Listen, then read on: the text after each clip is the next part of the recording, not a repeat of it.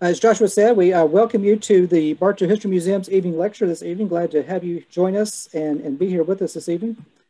Before we get started on our main event, let me give an update on a couple of announcements that we've got coming up. First of all, I do want to say, remind you that we are in graduation and Father's Day season. So remember our gift shop for your gift ideas for your graduate or fathers in your lives. On June 10th, we have a members only tea party that is quickly filling up. If you're a member of the museum and want to join us for that tea party, that is a Zoom tea party. I encourage you to go online on our website and check out information and get tickets for that event. Next month's evening lecture will be on June 24th at 7 p.m. That's a Thursday evening. Dr. Keith Hebert will be here. He's a professor of history at Auburn University, and his specialty is the Civil War, and he will be here to talk about little known stories of the Civil War that took place here in Bartow County. And then finally in June, June 26th, we have an event called the White Glove Event, where you as a participant get to come in and put on the white cotton museum gloves and handle some artifacts with us. We're going to be taking a look at artifacts that don't ordinarily get seen on a regular basis, that a lot of which will come out of storage for this event. And they all represent something to do with summertime. So it's a great event to come out and learn more about the history of this area, but also get your hands on some cool artifacts. And we'll talk about those things and give you some history and share some stories about all those items we'll take a look at that evening. That's also a ticketed event, so I encourage you to get your ticket soon, and you can find that information on our website. All right, well, without further ado, let me introduce our speaker this evening. Kathaleen Amende is a professor of English and the dean of the College of Liberal Arts and Social Sciences at Alabama State University in Montgomery, Alabama. She's been teaching at ASU for 15 years in the Department of Languages and Literatures. Under her leadership, the college's research portfolio has grown, programs in support of faculty research have been started, and an institute dedicated to leadership mentoring is in the works. She received her BA from Bryn Mawr College, her MA from the University of New Orleans, and her PhD from Tulane University in New Orleans. Her specialties are in Southern and American literature, and she explores these specialties in her manuscript, Desire and the Divine, Feminine Identity in White Southern Women's Writing, published through Louisiana State University Press. She's also published numerous articles and book chapters on the Civil Rights Movement, William Faulkner, Southern religion, and Southern sexuality. Her most recent work, including a second manuscript, has been exploring the post-apocalyptic landscape in Southern literature. Recently, she has also been active in immersive theater, and her theatrical work, Fade, was produced by Sinking Ship Productions in New York City. She was also recently invited to show her work at the Stockholm Fringe Festival in Sweden. Dr. Amende is a fan of running with her dogs, playing poker, and watching movies, though she doesn't have enough time to do any of them as much as she'd like. Please join me in welcoming Kathaleen Amende. Dr. Amende, it's all yours. Thank you. All right, I'm going to go ahead and share my screen here. All right, is that good? Can you see everything all right? Yeah, it looks great. Fantastic. Good evening, everyone, and thank you to everyone at the Bartow for having me, especially Joshua for inviting me and Trey for that lovely introduction. And to those of you in the virtual audience for tuning in and logging on as I speak. I know that the Gothic is an incredibly engaging and fascinating topic, so I'll try to do it justice and share with you the passion that I feel for it. I want to start by talking a little bit about the concept of the Gothic itself, including its history. Of course, it has a very long and storied history, so I won't be able to cover everything. And I apologize in advance if I somehow miss your favorite Gothic production as I talk, but there's a lot to cover in a short amount of time. From there, we'll go on to talk about the Southern Gothic as a cultural phenomenon, and then look at whether or not the Gothic, with its ability to encapsulate so many different variations, is still a meaningful category in 2021. Here's a hint, I definitely think it is. So let's begin then with a review of the Gothic. So here's a very short history lesson. The Goths were a nomadic Germanic people who fought against Roman rule in the late 300s and early 400s AD, helping to bring about the downfall of the Roman Empire, which had controlled much of Europe for centuries. The ascendancy of the Goths is said to have marked the beginning of the medieval period in Europe. Afterwards, especially during the Renaissance period, the term Gothic came to be synonymous with all that was barbaric or uncivilized, especially in regard to medieval art and architecture. Flying buttresses and pointy arches, many critics of the time argued, represented the spirit of the Goth tribes that were responsible for destroying the Roman Empire's classical art. Thus, the label was not a positive one. Patrick Kennedy, in his study of early Gothic literary works, briefly expands on this connection between the architectural Gothic and the literary one. He writes that there are important, though not always consistent, connections between Gothic literature and Gothic architecture. Gothic structures with their abundant carvings and crevices and shadows can conjure an aura of mystery and darkness, and often served as appropriate settings in Gothic literature for the mood conjured up there. So Gothic writers tended to cultivate those emotional effects in their works, and some of the authors even dabbled in architecture themselves. Horace Walpole, for example, also designed a whimsical castle-like Gothic residence called Strawberry Hill, a very non-Gothic name for a very Gothic place. So let's look at some of these early literary versions of the Gothic. If you notice Horace Walpole's novel, The Castle of Otranto, in 1765, was a good almost 30 years before the Gothic really took off with Anne Radcliffe's The Mysteries of Udolpho. The Gothic was a subcategory of Romanticism, which was itself deemed by many contemporary critics an overblown reaction to the ideals of the 18th century Enlightenment. And we can see here some of the more famous ones. Of course, Anne Radcliffe and Horace Walpole, perhaps the most notorious of all of the Gothic novels, Matthew Lewis's The Monk, derided as pure obscenity at the time that it came out. And of course, the most lauded of the Gothic novels, Mary Shelley's Frankenstein. So it definitely had a wide range. I would like to point out that when you look at this list of authors, the majority of them are women. And this will become important as we continue to talk about this. So let's look at the Romantic beliefs from which the Gothic bloomed. As most of you probably know, the 17th and 18th centuries were dominated by the Age of Enlightenment and the concept of reason. Enlightenment thinkers believed that truth could be discovered through logical thought and reason, not through faith or feelings or intuition. They believed that nature could be tamed through order and reason, and that thought should be prioritized over emotion, especially in the search for truth and understanding.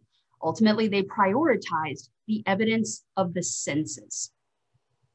Romanticism, as a reaction to the Enlightenment, saw the concept of reason as far too cold. They valued emotions, imagination, individual experience, especially intuition. They believed in spontaneity, in action and emotion, and they saw the individual's relationship to nature as paramount and unable to be tamed. They moved away from the language of the educated man to the language of the common man, opening up literature for more people. They believed that strong passion and emotions should be valued over controlled language and wit. And they sought out the sublime. And here the sublime is that sense of greatness that can overwhelm rational thought. In 1757, Edmund Burke wrote an essay on the sublime. And in it, he wrote that when danger or pain press us too nearly, they're incapable of giving any delight and are simply terrible.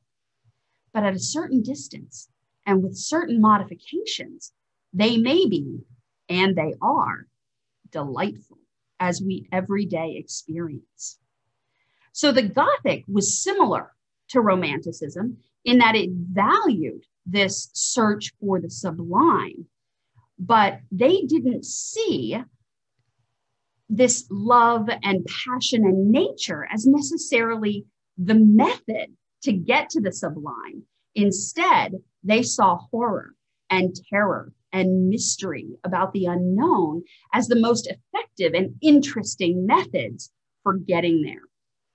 So just as a kind of fun way to visually see the differences between the Enlightenment and the Gothic, we can take a look at their gardens. The ones on the left are ideal Enlightenment gardens, while on the right, we can see the ideal Romantic era gardens. Notice how the Enlightenment gardens are tamed, ordered, pleasing to the eye with symmetry and pathwork.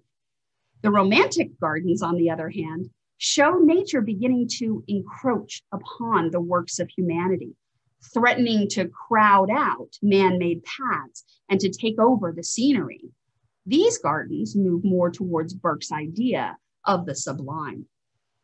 So then what are the elements of the Gothic? What makes Gothic Gothic? And these include taboo and transgression. And this can be anything from murder to incest to rape, to perversion and insanity, to the use of magic and the occult. Right? These are ideas that transgress the cultural status quo and the dominant ideologies of a culture. Mystery and fear, omens, curses, nightmares, foreshadowing and visions. The atmosphere and setting is carefully chosen to contribute to fear and uneasiness. So stories will take place in forests or mountain regions. There's usually ominous weather. If you remember your Frankenstein, every time Frankenstein's monster showed up, it would thunder and lightning and the weather would be absolutely terrible. There's a reason why it was a dark and stormy night has sort of become a trope. So graveyards, haunted houses, supernatural and paranormal activity, lots of ghosts and vampires and objects coming to life. There's usually romance with a little R here. And this is, there's a passionate love affair. It often leads to sorrow or tragedy. Oftentimes it is a forbidden romance. The villain is usually autocratic, usually male, usually in a position of authority. So a priest or a king or a nobleman. And the damsel is always in distress, usually trapped in some kind of domestic setting that has gone terribly wrong. The heroes are flawed, often mistaken at first for the villain. They're essentially anti-heroes, usually doomed or shrouded in some kind of sorrow or tragedy. Another common trope of the Gothic is the use of the uncanny.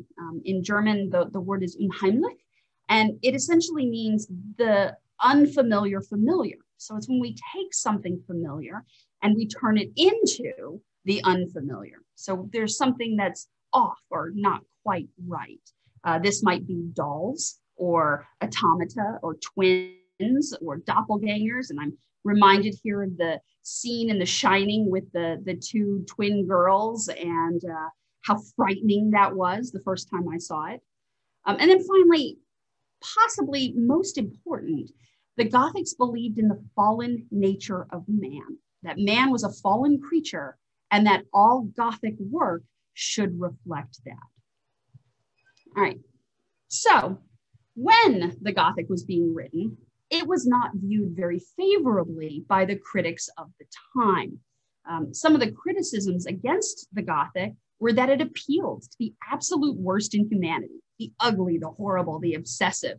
It contained too much sex, too much violence, too many unnatural acts. It was too common. It didn't do enough to heighten mankind or to enlighten them. There were too many shades of gray. You couldn't tell the hero from the villain often. And perhaps most egregiously, the biggest insult was that it was considered women's literature. Even though it was titled inappropriate for women at the time, it was almost entirely produced and consumed by women. And we can look here and see, and these are just two of hundreds of comments about the Gothic that came out when it was originally being written. And this first one is from an article actually titled Terrorist Novel Writing, which is what they called the Gothic. They called them terrorist novels. Okay? And this anonymous author writes, "Is the corporeal frame of the female sex so masculine and hardy that it must be softened down by the touch of dead bodies, clay cold hands, and damp sweats? Can a young lady be taught nothing more necessary in life than to sleep in a dungeon with venomous reptiles, walk through a ward with assassins, and carry bloody daggers in their pockets instead of pin cushions? So clearly, like, this insult of literature that they believed would damage a poor woman's psyche. And then the second one is actually by Samuel Taylor Coleridge, himself a very famous poet. And he writes, "First, to the devotees of the circulating libraries, I dare not compliment their pastime, or rather kill time, with the name of reading. Call it rather a sort of beggarly daydreaming, during which the mind of the dreamer furnishes for itself nothing but laziness and a little mawkish sensibility." So again, not seen very positively during the time. So then the question is, why? Why the Gothic? Why has it stuck around? If it was looked down upon so much by the critics of the time and was panned, then why is it stuck around? And I think we can look at this in two ways. My answer is that we have a twofold ability with the Gothic. We can view the individual using the Gothic through a psychological lens, and we can view society through a political lens. So in the Gothic, we compulsively return to certain ideas, certain fixations and obsessions. And so psychoanalysis and other psychological theories sort of become the primary theories for understanding the Gothic. They help us to understand the what they call neurotic disturbances of characters, but also of readers. Freud himself saw the Gothic as a rich source of imagery. And I've listed here 4 of the works that he wrote that dealt with the Gothic and that pulled from the Gothic. And these are just 4 of many of his works, dealing with things such as the authoritative father figure, or the abject individual, the Gothic or grieving state of the human mind. And in Beyond the Pleasure Principle, he specifically dealt with the death drive, this combination of love and death, and argued that we're driven by the things we fear as much as the things we love. Well, the Gothics would tell you that we are driven by the things we fear more than the things that we love. And when we look at society, just like we can look at individual anxieties, we can look at what our society's anxieties are. What is our society most worried about?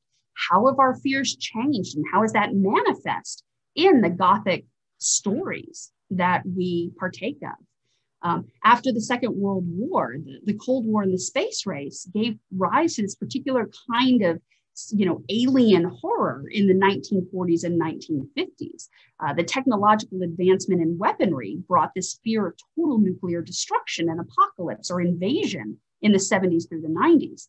The rise of feminism, gay liberation, African-American civil rights in the 1960s brought about a fear of the other that assaults the white heterogeneous and heteronormative narrative. And since the 90s, we've been looking at a fear of the loss of our world, climate change, ecological disasters, disease and infection. So these are the things that, if you look at the Gothic that is showing up on our television or showing up in the movie theaters or in our book choices, we're dealing a lot with end of the world stories or zombie stories or vampire stories, things that help to look at our biggest fears as a society.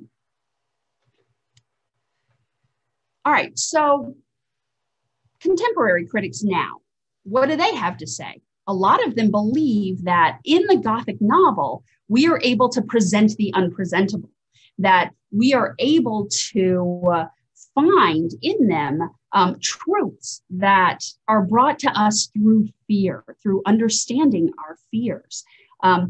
Narsala Mambrol, the very last quote that I've included here, argues what may perhaps be one of the most important arguments, and that is that the central concerns of classical Gothic are not that different from those of the contemporary. The dynamics of family, the limits of rationality and passion, the definition of statehood and citizenship, and the cultural effects of technology. The Gothic has always been a barometer of the anxieties plaguing a certain culture at a particular moment in history. Speaking of a particular moment in history, amusingly, in March of this year, so not very long ago, the BBC, as part of a review of books, published this article, Why We Are Living in Gothic Times. In it, Hepzibah Anderson makes the argument that there has been, really since the start of the 21st century, an upsurge in Gothic productions, both novelistic and filmic. And with 9/11, the global financial crisis, fears of climate apocalypse, COVID lockdowns, and increasing fears attached to political ideologies all over the spectrum, the world seems to have settled into a Gothic phase of existence. Like many other critics, however, Anderson runs into a problem of labels. I mean, I've just spent the past 10 slides explaining to you what the Gothic is. Unfortunately, it's a lot more and a lot more complicated than what I've been able to share. Novelist Sarah Perry in 2018 in the Paris Review wrote that the Gothic is rather a sensation, like hunger or desire. And like hunger or desire, you may be hard pressed to describe it, but you'll know it when you feel it. And she's not necessarily wrong. After all, even if we haven't studied the Gothic extensively, we all seem to understand culturally what we mean by the Gothic. Right? And we can see this especially well when we turn our gaze towards the various regional and cultural genres that have sprung out of classical Gothic. So some of these other forms of the Gothic, the 19th century Imperial Gothic, which were novels of British imperialism, which look at the non-Western as an other and as a site of anxiety. The female Gothic, and again, this definition is contested as sometimes being not complicated enough, and this being too limiting a definition, but it is the most common definition used. And this is novels penned by women that examine a woman trapped in a domestic situation that is or has become unsafe.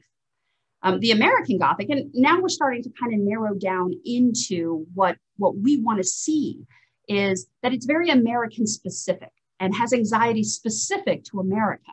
And over time, this has been the wilderness, the Puritan legacy, slavery, the unknown frontier, racial differences, national and personal identity. American Gothic artists explore cracks in US social and political foundations to show the dangers of individualism or the disfiguring effects of regional provincialism or the terrifying oppression of women and minorities.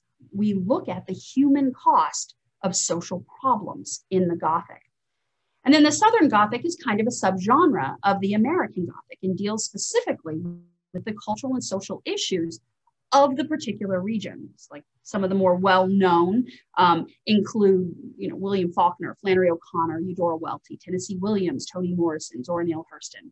And then there is also African-American Gothic, which is kind of also a subgenre of American, and it's seen frequently as part of Southern, but I would argue that it is, while it is definitely inextricably linked, it is not the same thing as Southern Gothic. And this deals specifically with the anxieties of the Black population in America, often reversing the anxieties that are seen in the American or Imperial Gothic tropes. Right? And this goes back all the way to Harriet Jacobs, and also people like Octavia Butler, Toni Morrison, and Tanana Reed Dew are also doing work or have done work in these areas. So there are other regional Gothic categories as well, things like Midwest Gothic, Southwest Gothic, even California Gothic. It's even gotten to the point where the concept of regional Gothic has become a pretty popular meme on the internet. And I pulled up here the Georgia Gothic because I thought we might get a little bit of a kick out of this one. And if we look at these statements, all of them are an attempt to instill in you a sense of Gothic foreboding. This first one, which will sound familiar to some of you, it is fall. The time has come to choose red and black or yellow and black. There are no other colors. Whichever one you choose, you will be followed by the sounds of invisible hordes buzzing or barking. You cannot abstain. There is a wrong choice. No one will tell you what the wrong choice is. You used to know some people who made the wrong choice once. Their families miss them very much. Or my favorite, it is rush hour on 85. You have just passed an exit. The next one is in a mile. You are in the wrong lane. No matter which lane you are in, it will be the wrong one. You are used to failure. It has been rush hour for as long as you can remember. The next exit is in a mile. You remember your grandparents saying the same when it was their turn in the front seat. So you have this link to the past and this overwhelming sense of failure and this overwhelming sense of being overwhelmed. But, you know, that's not all. If you do a search for the Georgia Gothic and you decide to go down that rabbit hole on the internet, you can find dozens of Georgia Gothic, downtown Atlanta Gothic, northern Georgia Gothic, suburban Georgia Gothic, middle Georgia Gothic, and the southern Georgia Gothic, 4 parts. Okay? It has even gotten to the point now where there is a meme about the meme, the regional Gothic. You read the memes of every place you've ever been. You begin to realize that you're reading the memes of places you haven't been, though you have an innate sense that you've been there before. You don't remember when this meme started. You don't remember how this meme started. You don't remember if this meme started. This meme has been around for as long as you can remember. So just something a little funny, but what does this all mean? Well, it means that the Gothic has become a site of converging and shifting definitions. It means that the very concept of Gothic has become elastic and can expand to incorporate quite a bit. So let's look at the Southern Gothic to see the ways in which the Southern Gothic does or maybe doesn't do something similar. The Southern Gothic, according to the Oxford Research Encyclopedia, is, and this is the boring dictionary definition, it's a mode or genre prevalent in literature from the early 19th century to this day. Characteristics include the presence of irrational, horrific, and transgressive thoughts, desires and impulses, grotesque characters, dark humor, and an overall angst-ridden sense of alienation. All right. When most of us think of the Southern Gothic, we think of the authors we read in high school and then maybe in college. Some of the ones I mentioned earlier, Edgar Allan Poe, William Faulkner, Flannery O'Connor, Tennessee Williams, just to name a few. The Southern Gothic was prevalent in the early to mid 20th century and was often used to subvert and question Southern myth making. Faulkner, O'Connor, and Walker Percy, for example, used the Gothic to question old Southern ideals of race, gender, class, and religion. Tennessee Williams used it to poke holes in our ideals of gender, class, and sexuality. And writers like Alice Walker and Zora Neale Hurston used it to undermine tired tropes about all of the above, but especially race and gender. Just as early Gothic writers used the form to criticize the moral blindness of their era, Southern Gothic writers wanted to deal with what they saw as blindness, often purposeful blindness in their home regions. So what are the elements of the Southern Gothic that make it the same or different? Crumbling castles are replaced by crumbling plantations. Damsels in distress are replaced by endangered Southern belles. Villains are often plantation owners. Ghosts are often the ghosts of former slaves. Voodoo is as prevalent as vampires. The taboo and transgressive also now includes miscegenation along with incest and other deviant forms of sexuality. The violence is often racial in nature. Anti-heroes are often reformed convicts or runaway criminals. The settings are small towns, often run down. Churches, usually with some kind of unusual feature, such as speaking in tongues or handling snakes. And some of the unique features of the Southern Gothic include freakishness, or what Flannery O'Connor called the grotesque. These are the outsiders who are set apart from the cultural pattern, and usually they're strange or bizarre. They have broken bodies or minds or souls who symbolize problems created by that cultural pattern. And there is almost always an intense sense of place to the Southern Gothic. Some of the most common themes include buried secrets, grotesque history, secrets related to taboo relationships, racial anxieties, so fear of the racial other or secrets related to race. They are usually involving corrupted domestic spaces, and this is very similar to classical Gothic.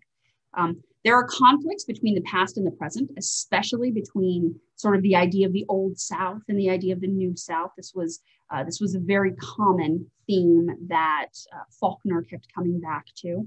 You can especially see this in stories like A Rose for Emily. The supernatural, not there as much. You definitely have some, especially recently, supernatural Southern Gothic, but in large part, the Southern Gothic deals with other people. The villains are not ghosts, they're not demons, sometimes, but more often than not, they are other people. So what did and what does the Southern Gothic provide? Author Christine Newland tells us that the Southern Gothic, with its sense of haunted rural America and its awareness of the tainted history of things like white supremacy, is a genre that has a lot to be said for it as a critical tool, destroying any moonlight and magnolias romanticism inherent in the genre of Southern literary and cultural productions. According to her, it contains kind of a borderline nihilism that feels suited to our era even now. In part, many critics have argued, this is because of the way that the South has long been seen as America's other. If the Gothic as a genre often investigates the uncanny other, then it makes sense that the South, itself a national other, is a ripe setting for the investigation of identity and moral and ethical questionings. And we have to look at, when we're looking at this, sorry, let me pause for a moment. I have to share my favorite quote here, and that's Flannery O'Connor. Anything that comes out of the South is going to be called grotesque by the Northern reader, unless it is grotesque, in which case it's going to be called realistic. I thought you might get a kick out of that. So we have to look at, when we're looking at the South, we have to look at African-American or Black Gothic. They have much in common, and even if they're not the same or subcategories of one another, because they are so linked, it is important that we look at this as well. And Maisha Wester, in her book, African-American Gothic Screams from the Shadowed Places, writes that there are far more African-American writers of Gothic fiction than the critics typically recognize. These writers tend to change the genre. Rather than mimicking traditional Gothic conventions, they will appropriate and revise those tropes in order to speak back to the original Gothic, in order to say, it is not the black demon or the black zombie that is the real threat. And so they will not just reverse, but also kind of shine a light onto America's idea of the Gothic. These authors also destabilize and defy singular projections of their own identity, because those identities, she argues, can be used in the production of white patriarchal dominance. Okay? All right, so ultimately, what all of this leads to is a network of Gothic productions that question and subvert what we think of as the dominant or meta-narrative of American life. The Gothic looks at binaries and dualities such as black and white, rich and poor, high and low, straight and gay, and it questions the nature of those dualities. It especially questions the duality of self and other. The other, in fact, is one of the primary figures of Gothic production. Because film is such a visual media, I like to use these film stills and film clips to show what I'm talking about. Here we can see actual images used to represent the other, the things that we don't understand or that we feel are alien or foreign to us. And these are classic Gothic films, right? These are not contemporary. And we can see vampires and monsters and monstrous humans and zombies and wolfmen and sexual deviants. These were all used to tell the story of the other, which really is a story of what we most fear about ourselves and our society. So just really quickly, I would like for us to take a look at the Gothic as depicted in film. The British Film Institute released, as part of its in-depth study of the Gothic film, a top 10 list of books, some critical materials, and a number of films. This is the shortened version of their 4-minute review clip that they sent out. This is about 1.5 minutes.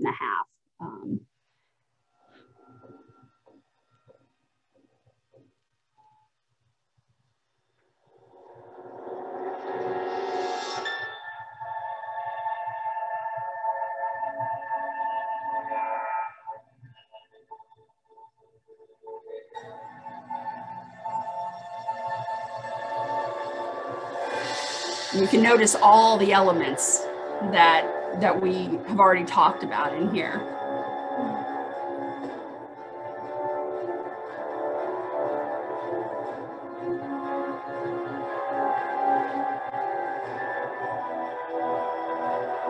Come, it is time to keep your appointment with the Wicker Man.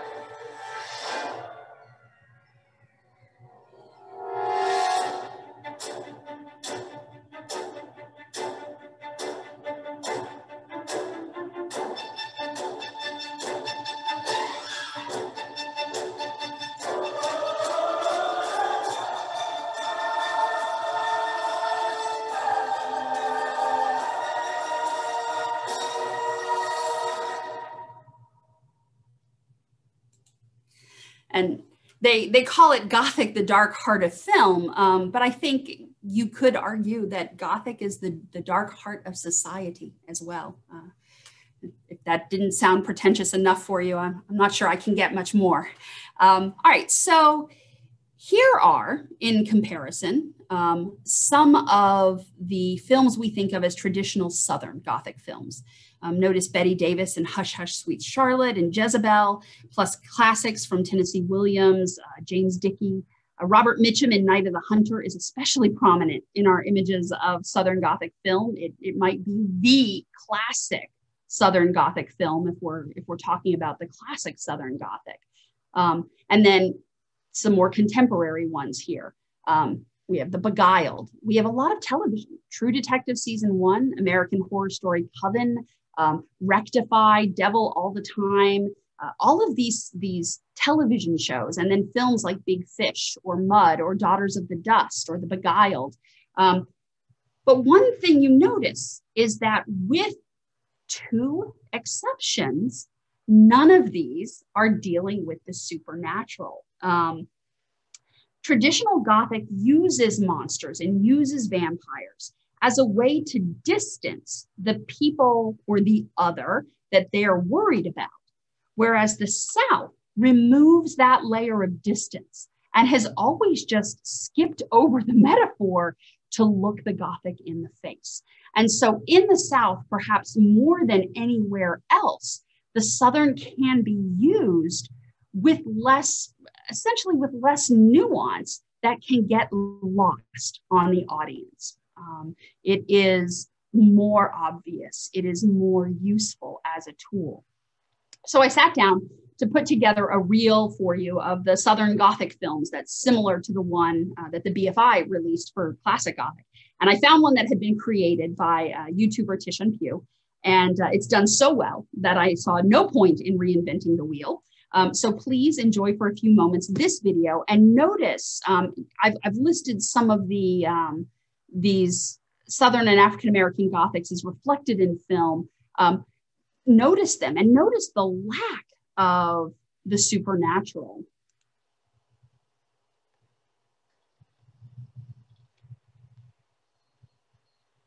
You're not from the South.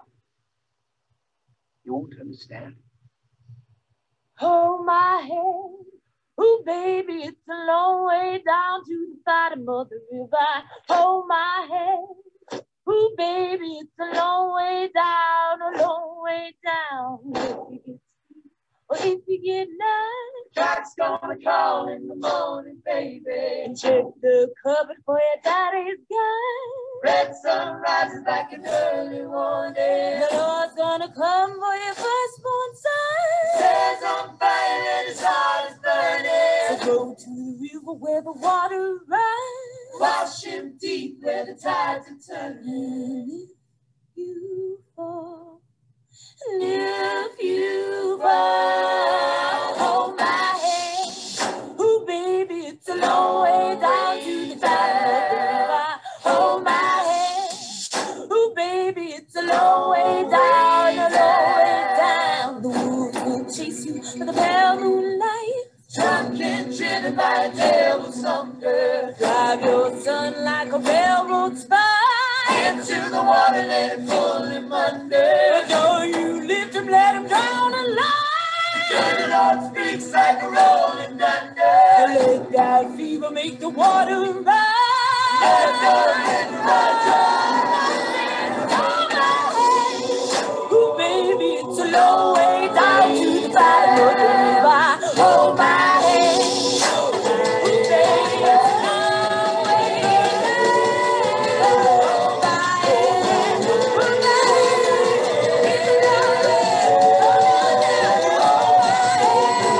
Ooh, baby, it's a long way down. A long way down. All right. So one of the things that's interesting about the Southern Gothic here is that the past in these films, in these stories, does not return to cause trauma. It's never left. I mean, and this is very reminiscent of William Faulkner saying, the past isn't dead. It's not even the past. If we want to talk about nature, for example, nature's dangerous only if humans have spoiled it. And we see here a little reference to Annihilation, which is based on Jeff Vandermeer's book series, in which the entire area of Florida and presumably the rest of the world is eventually sort of taken over by a corrupt nature that is created that way when humans destroy it. All right. Sorry, don't mean to start that again. Some of the other films, a lot of recent Gothic films have been used to critique and look at our society. These are some of the more contemporary films that have made use of both the Southern Gothic and non-Southern Gothic here. I mean, you're going to see Eve's Bayou in '97 by Casey Lemons, all the way up to Candyman by Nia DaCosta in supposedly in 2021, but because of COVID, who really knows? Get Out and Us by Jordan Peele are in here. The Love Witch by Anna Biller, which is comedic, but is a scathing Gothic look at gender roles. The Witch by Robert Eggers, which is a really fantastic feminist look at colonial era Gothic and the fear of wilderness.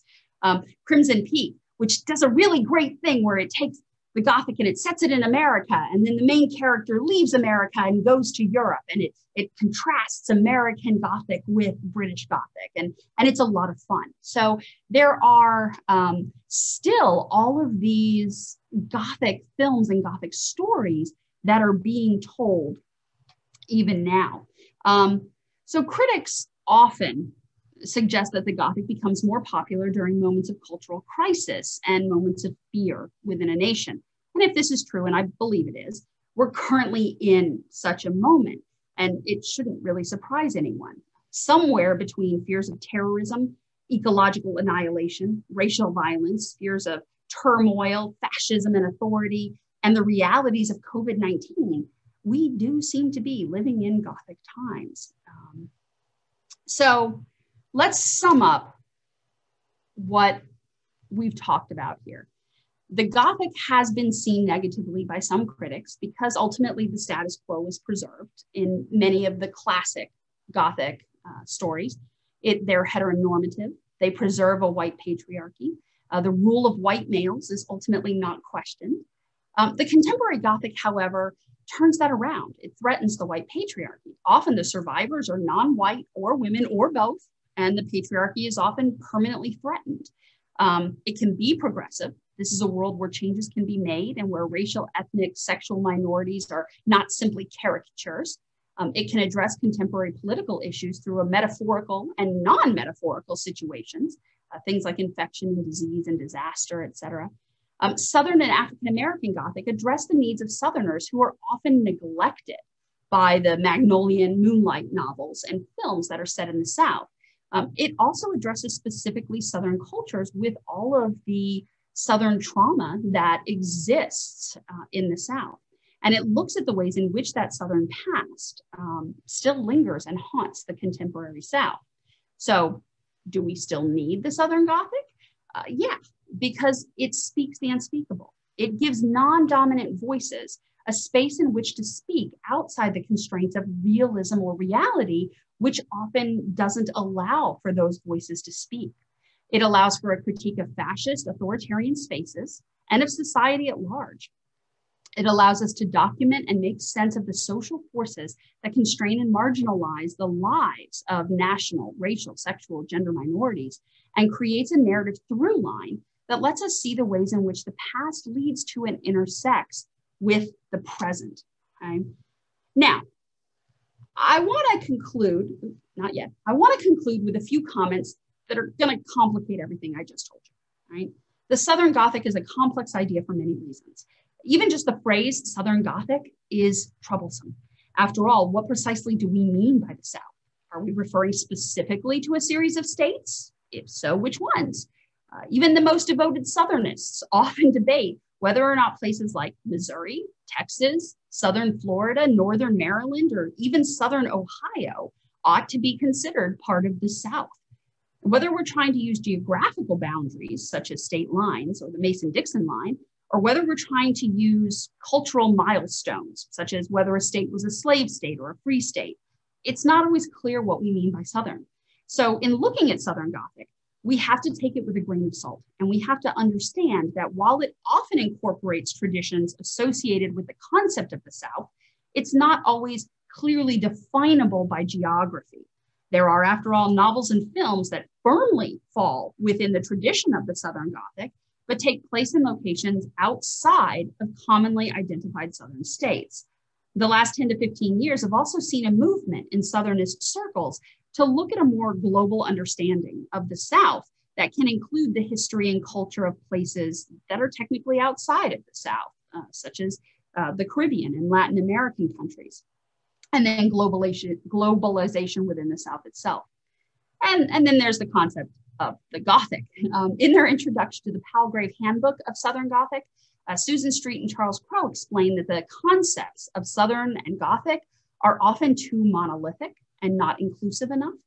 It would be better, they explain, to critically look at crossroads and intersections between region and nation and hemisphere. And while I certainly agree with these sentiments, and I find a great deal of value in questioning what exactly we mean by both the South and the Gothic, I do think that there's also a great deal of value in looking at the Gothic as we have today, in order to understand the ways in which artists and filmmakers and authors and other producers of cultural artifacts are addressing concerns relevant to the South. If our tendency as a nation is to exclude and silence the narratives that counter the dominant one, then the Gothic becomes even more important because it is a place where the voice of the counter narratives can be heard. If the Gothic questions logic and reason, then it also questions neoliberalism and fascism. If the Southern Gothic subverts the tropes of the Old South to reveal dark truths of our past, then we need it to help us find the answers for how to overcome that past as well. And I'd like to wrap up with a quote from author Sarah Hillary. And Hillary says, "As humans, we're hardwired to be curious. And there are never enough answers in the real world, especially at times like these. So we look into the dark corners in the hope of surviving the scare, but also in the hope of finding answers. And thus, reading or watching Gothic fiction is a safe and far more satisfying form of doom scrolling. Thank you.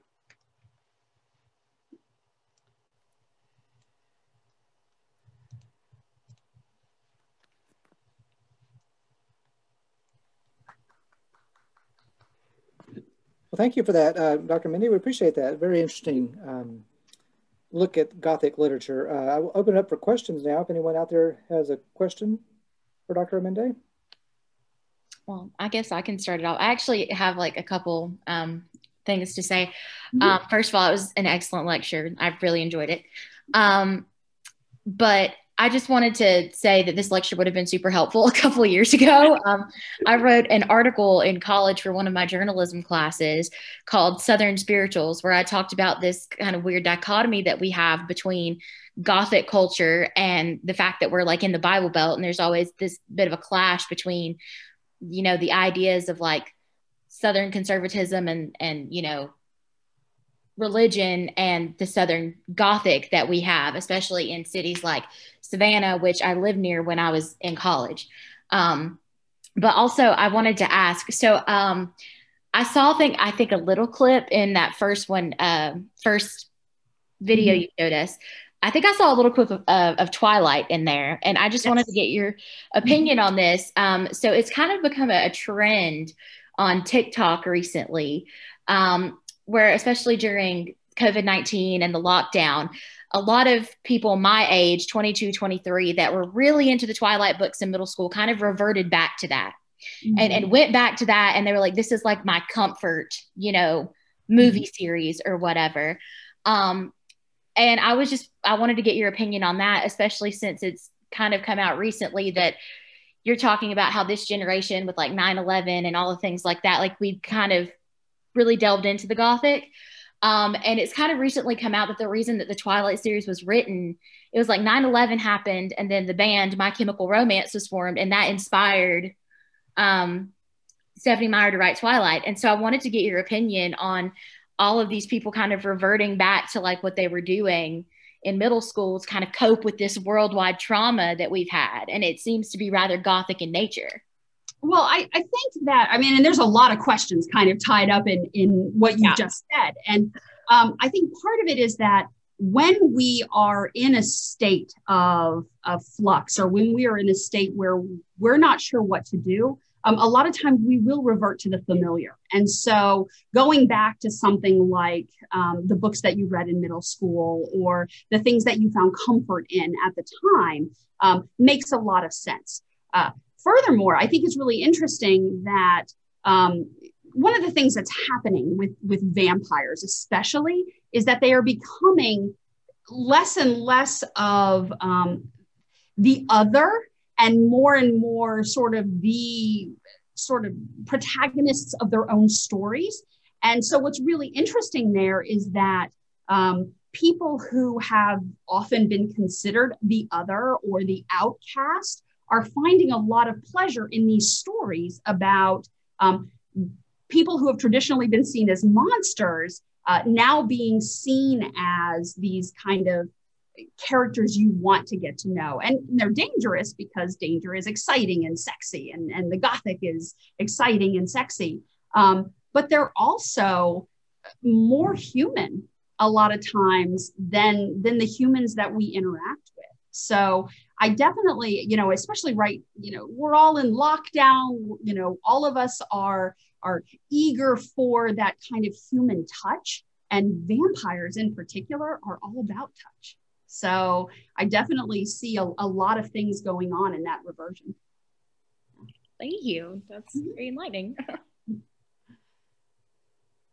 Go ahead, Amy.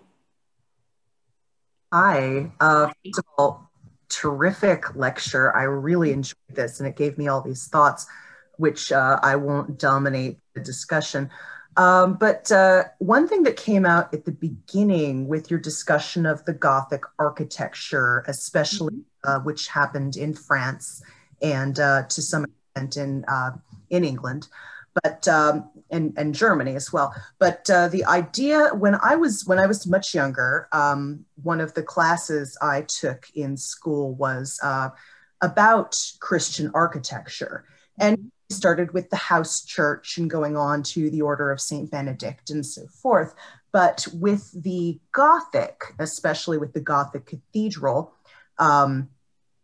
we were taught that the emphasis was on 3 aesthetic points: light, height, and harmony. Yes. Now, this is very interesting because, of course, all the flying buttresses were engineered to hold up the roof so that there could be gigantic windows to let in sunlight and the roof wouldn't collapse. I'm just curious as to whether you came across this, this idea of light, height, and harmony in your exploration of Gothic architecture, and also what kind of thoughts that brings in, as in, you know, you have this ornateness that is suddenly made possible by a new engineering process, bring in sunlight, but then it also involves this almost decadent ornateness, whereas the Roman architecture or the Norman architecture in England was fortress-like, and very much based on the Roman arch and, you know, the groined vaulting and so forth. I'm just curious as to what you brought in from that in your thoughts about the aesthetic of the Gothic. So one of the things that comes up a lot when you do research into the Gothic, a lot of the stuff dealing with the architecture is skimmed over because usually, you know, they want to jump to the literature and they want to talk about the literature. But one of the things that was really interesting to me is part of the reason for the height in the Gothic architecture was to get closer to God. And this was considered by some as blasphemy, right? Trying to reach way to the heights of the divine. And so in some ways, that was part of what was considered uncivilized and barbaric, was how dare they try to do this? And all of that light coming in also is responsible for shadow.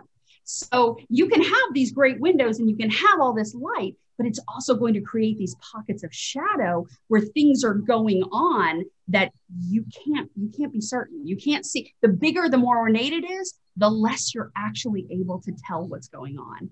So even though, you know, the medievalists, the Goths would have said, these are amazing things, these are honor to God, it was also kind of frightening. Yeah. Love it. Thank you. I also grew up right next to the National Cathedral in Washington, D.C. So this was kind of my playground. And I can attest to the complications of the light and shadow. Thank you. So Kathy, I'm going to jump in real quick. I started by like making a little note and I ended up filling up half a dozen little notepads. So obviously I'm not going to ask them all, but one of the things that I thought about when you were talking about the lack of the supernatural in Southern Gothic is, you know, I think about Wise Blood. I think about, you know, My Mother's a Fish. Do you think the Gothic, Southern Gothic replaced the supernatural with the absurd to get that stuff? I think so. I think that it's, and not just the absurd, but also the grotesque, right? That when we talk about the grotesque, the image of the grotesque person is supposed to be representative of not like a grotesque body, not a monster, but of the thing that it is symbolic of. And the things that it is symbolic of, especially for Faulkner, were absurd. I mean, you know, I've already been saying My Mother is a Fish is almost logical compared to some of the absurdities that happened in that book. And so, yeah, I mean, definitely, I think that one way to bring attention to the actual absurdities is through those moments. Yeah. Awesome. Thank you so much. Anyone else? I had a quick question. Sure. So Kathy, you talked about how Southern Gothic kind of gives a voice to those that don't have voices.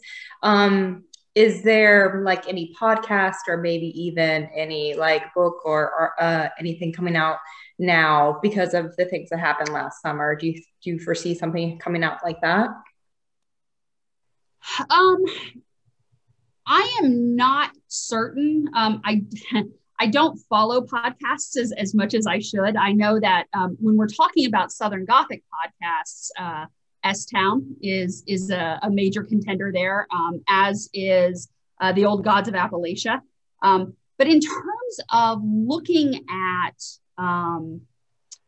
specifically COVID and the things that have happened and the racial trauma that the country has been undergoing over the last year, what I tend to see happen is that those things will explode in terms of cultural productions about a year to a year and a half after they're over, or after they've started, because sometimes there are things that continue. So I would not be surprised to see that happening more and more frequently if it hasn't already started happening.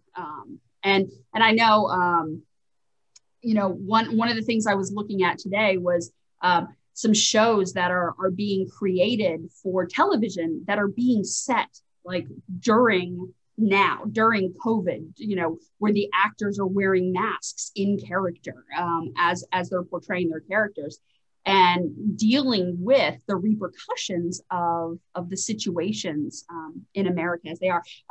Interestingly, Interview with a Vampire is being remade, and it is being made with, for those of you who read it, the journalist who in the first movie was played by Christian Slater and in the book is a very young drug addicted character.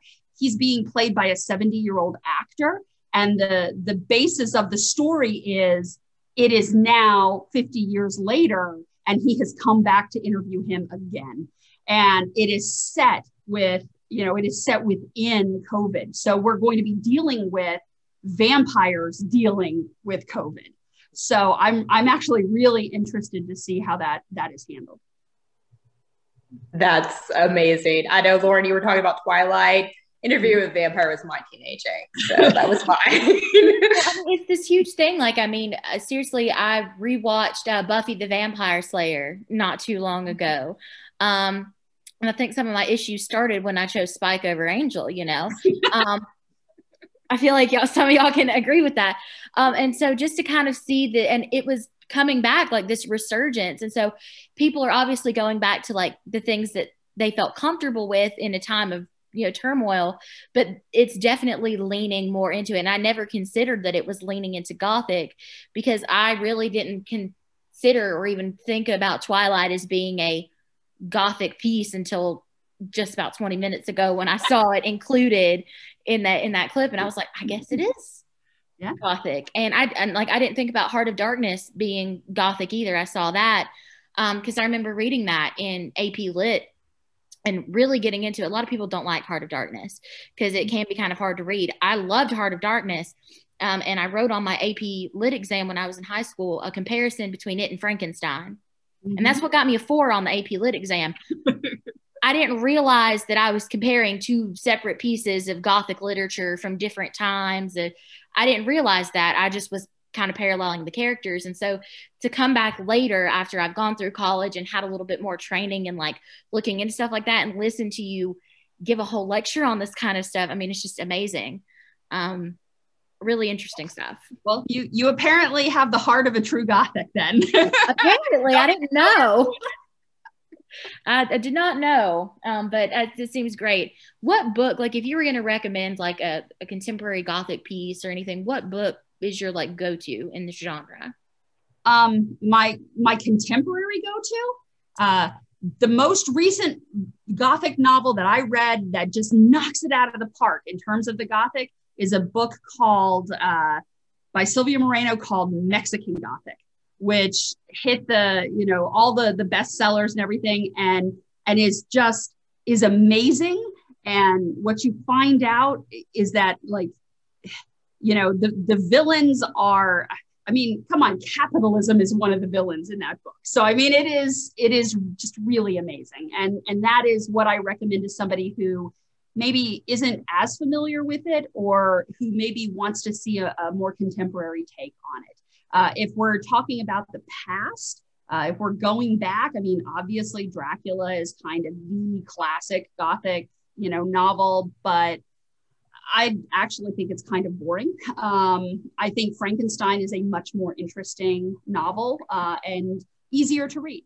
So I definitely, also sort of contemporarily, Shadow of the Wind by Carlos Ruiz Zafón is a very, very Gothic story that will make you cry, tears. It's very, very good. And it's probably my favorite novel. So I think that would also be where I'd have to go. All right. All right, anyone else? I'm back. Go ahead. Yeah. I'm just thinking about, first of all, I've just got a couple of things tangled together now, thinking about Sam Taylor Coleridge, funny enough, proto-Gothic extraordinaire, having something to say about women, especially young women, reading lurid stories, and thinking also when I was younger, Louisa May Alcott deprecatingly talking about sensation stories, which she wrote, contained, sex and horror. And my recent reread during COVID of The Picture of Dorian Gray by Oscar Wilde, which is highly aesthetic, lurid, and very queer. Now, when we get into queer Gothic, of course, we're going to Tennessee Williams immediately. And the idea of the perversion of relationships that goes in with Gothic. Now, I'm curious, I mean, do you see something with that similar crisis coming into women, especially actually mothers, not just young women, reading and listening to and watching stories of murder, serial murder in particular, and the notion of the obsession and the aesthetic combined with murder. Yes, I just binged watched Hannibal, thank you. But yes, just that sort of merging of all of the threats into one thing that especially women are being drawn towards, and especially queer people are being drawn towards. I am sure that there are already studies that have been done on sort of the fascination with true crime and all of this, these murder stories and, these networks that run true crime 24 hours and that appeal so strongly to the white male patriarchy of our country, right? That we are seeing a lot of interest in those by minorities and by women and by, sexual minorities and gender minorities. And it's really interesting. And I don't want to try to posit exactly what's going on there. I think it is similar to what happens with the Gothic, with it being a place where you can indulge in something that is not safe, but in a safe way. Fantasies of revenge, fantasies of getting even, all of these that are really just kind of normal parts of humanity, but being done in a kind of safe way, that there is a kind of strength that people can get from that. But I haven't done that research, so I don't want to delve too far into that particular phenomenon, but it is definitely connected and definitely really interesting.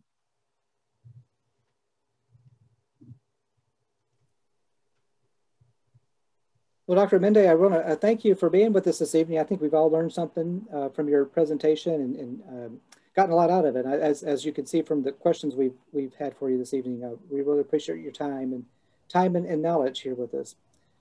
Folks, it's after 8, so I will let you get on to your other evening activities. We appreciate you coming out this evening and joining us, and I hope to see you again at one of our upcoming lectures and programs at the museum.